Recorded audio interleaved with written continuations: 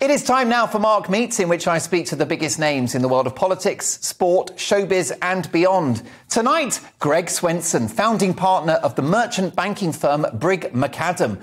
This guy is a player in the world of global banking. Greg spent his first 11 years in the industry at Lehman Brothers, holding several positions in the fixed income area from 1992 to 2003. Did he see the credit crunch coming and the ultimate collapse of Lehman Brothers? Greg also survived the Twin Towers attacks of 9/11 and is a lifelong Conservative and the chair of Republicans Overseas UK. And I'm delighted to say that Greg Swenson joins me now. Hi, Greg. Great to be here, Mark. I guess you're an expat American. How long have you lived in the UK? Almost 7 years. Okay. Yeah. And have you settled in? Oh, yeah, completely. It's great. Indefinite now. How has America changed since you left, if at all?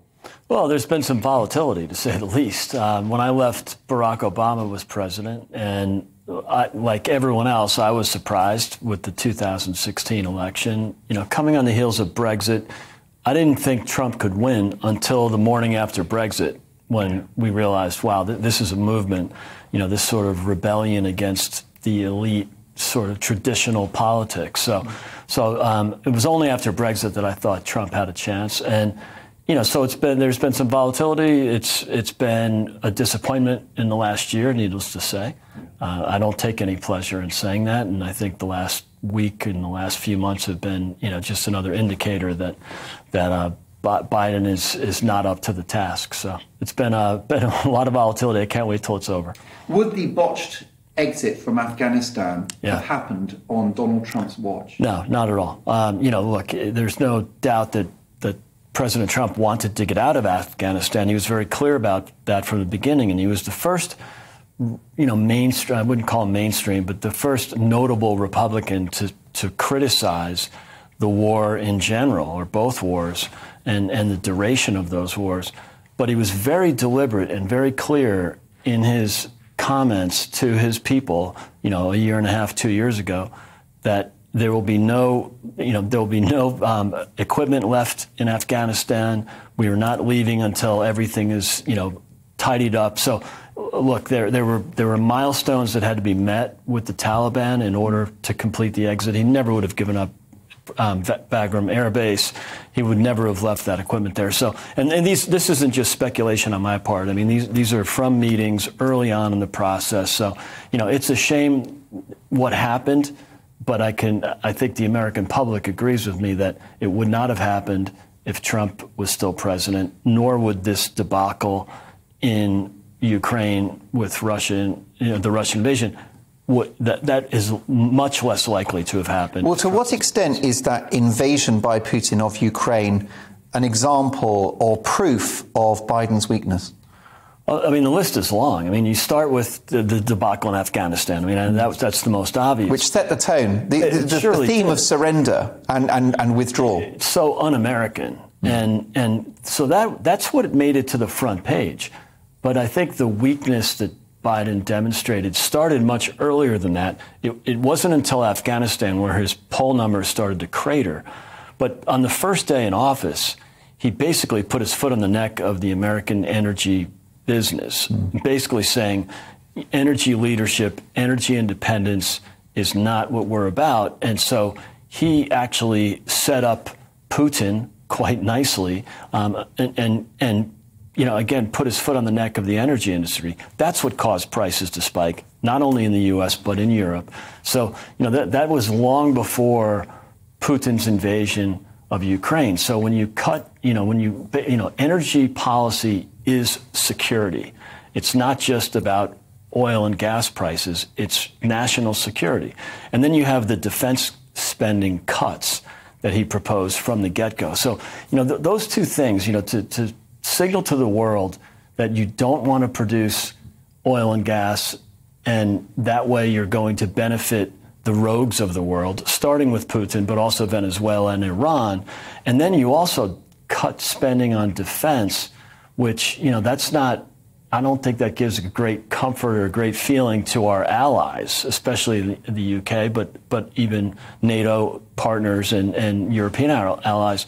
You know, that didn't send a great signal when Biden came in and decided that peace through strength was no longer a valid American policy, and that's a shame. What's your reaction to the latest news in a press conference in the last 24 hours from Joe Biden, in which he said that Putin cannot stay in power and effectively intimated that the White House wanted regime change, a comment then swiftly denied by the White House themselves? I mean, they had no choice but to deny it. I mean, that was... I can't decide what's worse, scripted Biden or unscripted. Oh, no. Unscripted Biden is much worse, Mark. I mean, look, it's clear that he should not be speaking anymore.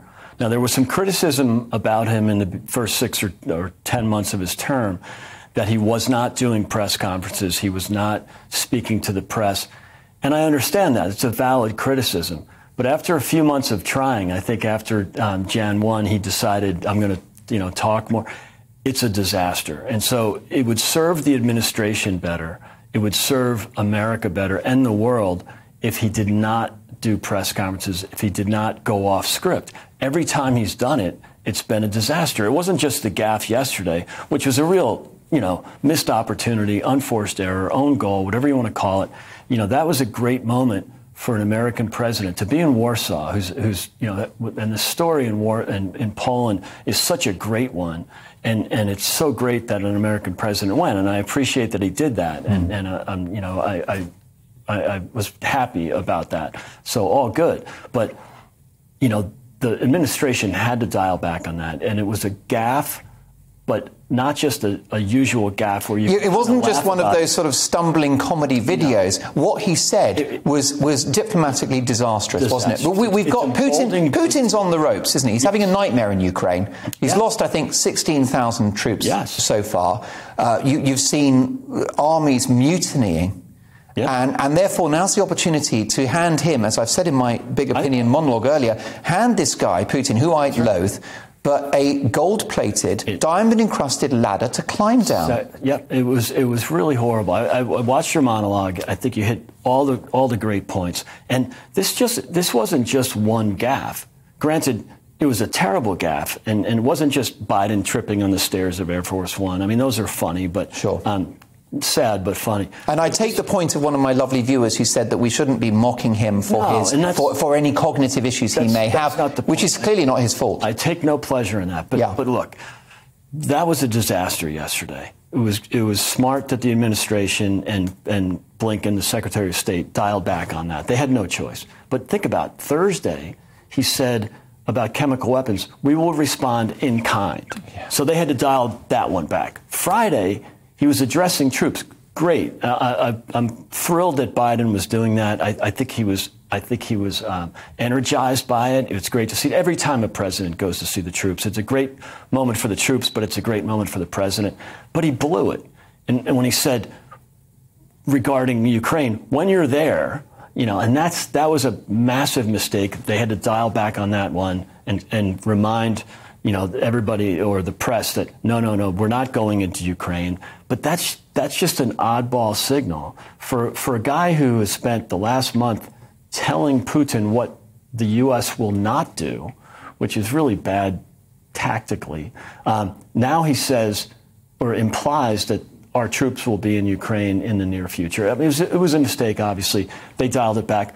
The press conference at the beginning of the trip, he said, sanctions are not a deterrent. When asked by CBS, by the way, CBS very friendly to Biden and the Democrats. Mouthpiece of the White House. Oh, no, I didn't mean that. And then play the tape from a month ago where he and his entire administration are saying sanctions are a deterrent, they will work.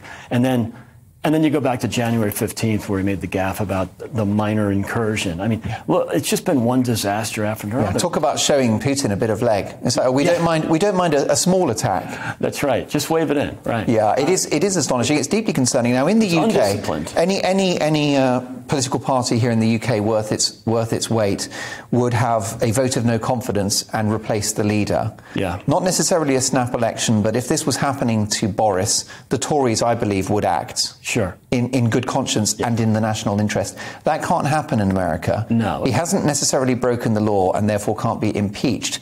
So does this guy limp on until 2024, and can the world afford that? Well, two-part answer. One is he can. He might be impeached after the midterms. for a number of reasons, probably less to do with Ukraine, but more about the scandals when he was vice president. But also, we are praying that he stays alive, because the alternative, as you talked earlier in your show, is Kamala Harris. So I don't think the Democrats want that. Surely the Republicans don't want that. The country doesn't want that. I mean, the only one polling lower than Biden is Vice President Harris. And what's the problem with Harris? Because at least she's got her marbles. So why shouldn't she become president? The problem is, I mean, she was selected strictly because she fit the identity politics profile that Biden wished. Because she was eviscerated in the primaries to run for president, wasn't she? A horrible candidate. So that the actual party, the party can't stand her. No, she's unelectable outside of California because California is California. So, she did win statewide election there, but only because she was sort of gifted a couple of offices there. That's a different topic for a different day.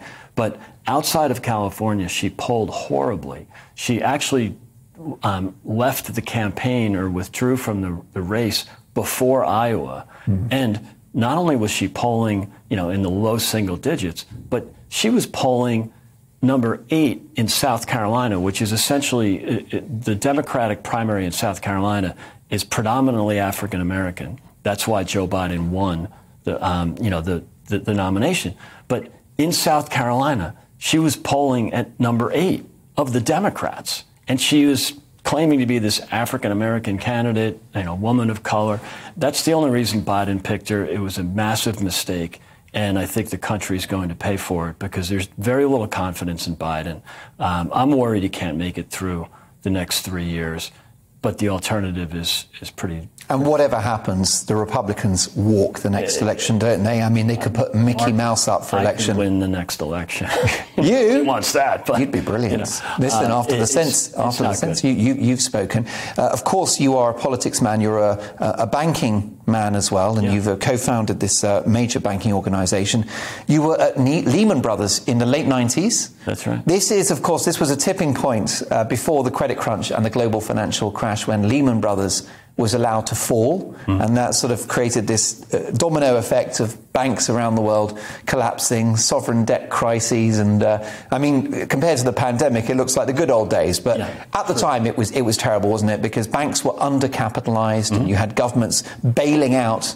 Here, for example, in the UK, RBS. Sure. So, did you see it coming when you were at Lehman Brothers? Yeah. Just that culture of banking.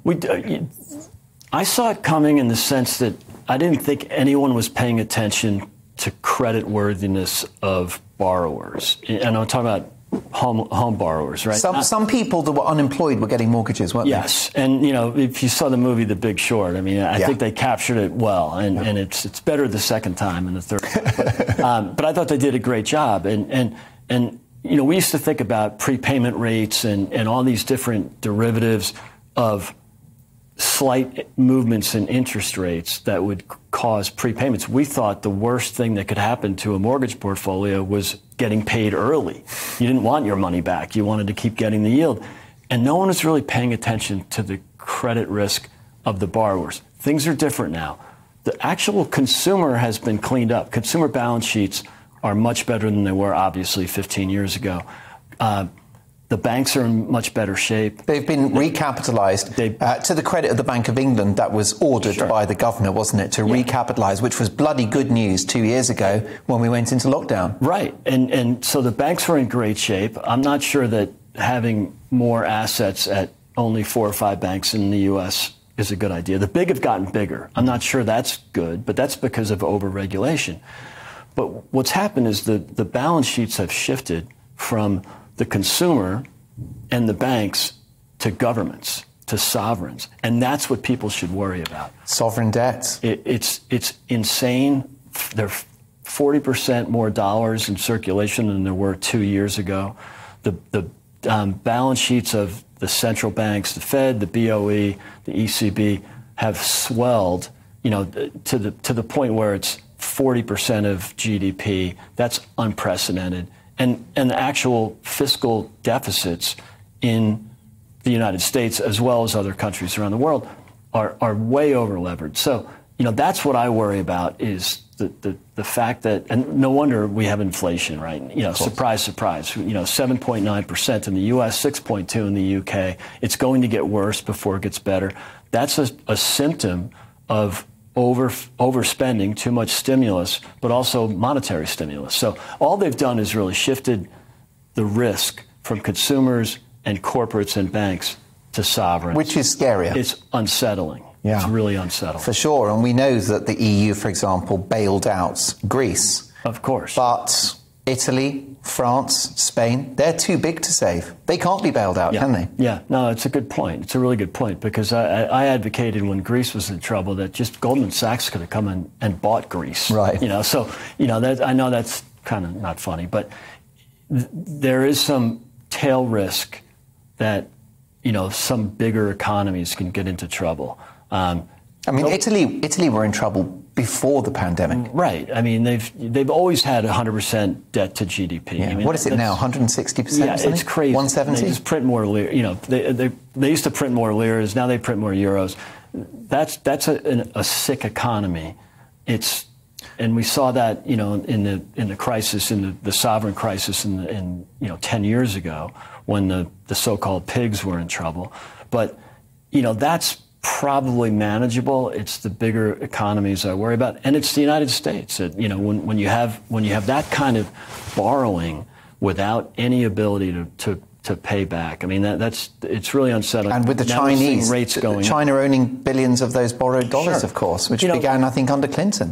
It really has, and that's a way for China to exert some control, although it doesn't matter who owns it. Mm-hmm. The fact is you owe someone, the public, we'll call it. And so, this is a very difficult time. As rates are going up, it's going to be hard for governments like the U.S. to service that. So as they were borrowing money during the Obama years, where it was just borrow and keep interest rates low, which enabled the governments to borrow, and at the same time enabled wealthy people to borrow. And so, surprise, surprise, financial assets, stocks, bonds, and real estate went up.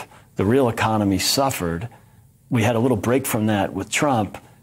Now we have the same thing, but on steroids, especially during the lockdowns. So you've had massive asset inflation, but you're having a bit of a struggle in the real economy, so-called Main Street, where real wages are down in the last year. Since Biden took office, they're down 2.2% in terms of real terms. So, this is a troubling moment. And as rates go up, yes, that's going to be difficult for middle-income people. It's not going to be difficult for wealthy people. But for middle-income people, rates are going up. It's going to be harder to service the mortgages, harder for a young family to buy a new home.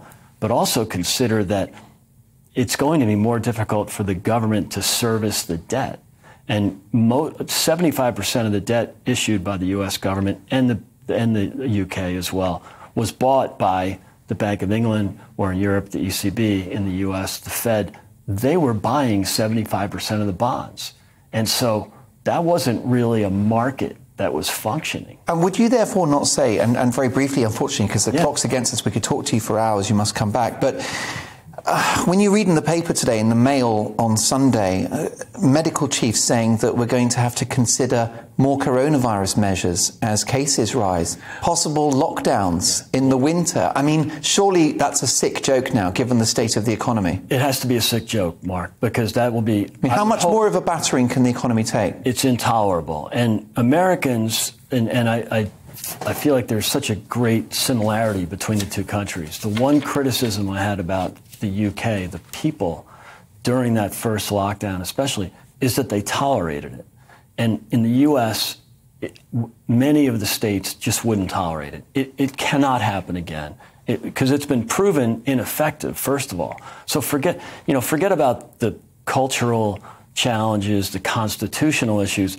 Let's just talk about the science. It didn't work. So there's no reason to do it again from a scientific perspective, but also it's economically destructive, and it's immoral and against the constitutional rights of the people. So at least in the U.S., you had 50 incubators. Yeah. And in the 25 to 30 red states, Republican-controlled states, the people said no. And look at what happened. The outcomes were better. The age-adjusted per capita death rate from Florida is lower than that of California. And Florida lifted all restrictions months before California did. They had two or 3 weeks of, stop the flatten the curve, stop the spread, and that worked. So we've seen what worked, what didn't work. And even in some of the purple states, you saw marches on the Capitol in Michigan. You saw lawsuits in Wisconsin that went up to the Supreme Court in Wisconsin, and the judges said, no, illegal, can't do it. So, now, granted, New York, Illinois, California, they all locked down. They're still locked down. Kids are wearing masks in Illinois. Ron DeSantis, briefly, I mean, he'd make a great president, wouldn't he? He's looking better and better. I just wonder whether, for those that are supportive of the Republican cause, perhaps he'd be a preferred option to Trump. To many, he is, and including me. And I just think his age and his vigor? Age, vigor, could serve 2 terms, and he's Trump policies without the baggage. Without but will Trump will decide, won't he? Of course. Because if the Donald decides to run, DeSantis can only hope to be his running mate. If the election were tomorrow, Trump would win the primaries. He'd easily win the general election. But my concern is, back to the point, 2 terms versus 1, a lot of baggage with Trump. And, this unfiltered, I can say anything I want at any time and offend anybody. We've had 2 terms of that, one with Trump and now one with Biden. Well, only 1 year with Biden. But Biden's really not that much different. He's defensive, he's unfiltered, he's clearly undisciplined. And so if you could have a DeSantis or Tom Cotton or Mike Pompeo, a Trump policy person. But a disciplined politician. But with discipline. And without, some of the drama. Very briefly, do you think Donald might act in a national interest and say, go on, Ron, it's yours? I hope so. I hope so. But, it all depends. Trump. He's got an ego. We're out of time. I do want just some sentiment from you about the horror of 9/11. You were in New York City on that horrific day. Where were you? I was at One World Financial. As we discussed, I worked at Lehman Brothers, which is connected by the pedway to the North Tower. So, about as close as you could be without being in the North Tower. And at the time, I lived in Chicago, and I was also there in the 1993 bombing, coincidentally. So the point was no one wanted to travel with me anymore because every time I went to New York, something bad happened. But no, look, it was a difficult moment for New York, a difficult moment for my friends at Lehman Brothers.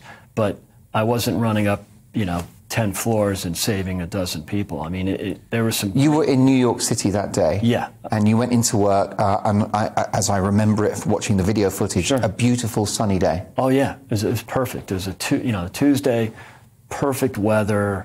Nobody had coats on, obviously. It was quite obviously quite memorable. But, again, I lived in Chicago, so I was just there visiting.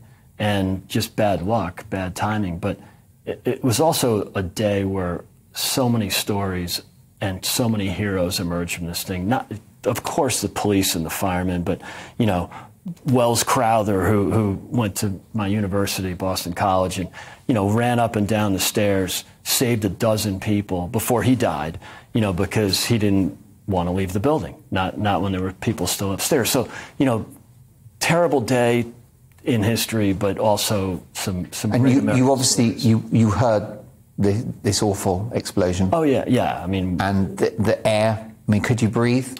It was the first one. You could breathe because I was inside, and the tower. The plane hit way up on the 75th floor. So a lot of noise. Shook our building. Everybody had to leave immediately. It was when the second one hit, because I was outside for that one, watching the North Tower burn. I thought I was just going to go back into the office, which is crazy in retrospect. But when the second plane hit, that's when you really felt the air, the oxygen kind of sucked out of the region.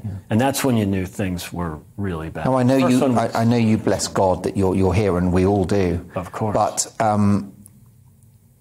will you ever get over it? Has it stayed with you? I think about it all the time. You know, I mean, especially back then. I mean, every day. Look, it was a terrible moment. I feel so lucky that I was there. There was a moment where I didn't think I'd see my wife and my kids briefly, but no, there are so many people who had so much more suffering than I did. I don't even think that way. I'm too much of an optimist. Well, look, thank God you did get through that horrific day.